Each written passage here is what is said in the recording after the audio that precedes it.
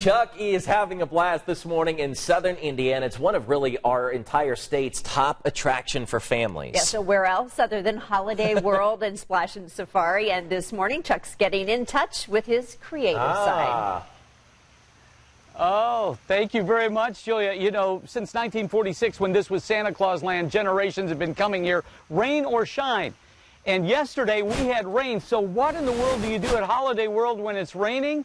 Take a look at this. We decided to take a break out of the driving rain to take a crack at getting my caricature done. I have never done this before. Palista is in her second year as a Holiday World artist. She's headed to college in Detroit in the fall. And after working hard, take a look at our big reveal. Here we go. Let's see it. Ready? All right. Hey, I like how slim I am. You know I have a big head, so that's... I thought that Palista was very kind in that caricature. I expect that I would have looked like either Uncle Fester from the old Addams movie or something of that kid, so she really made it nice.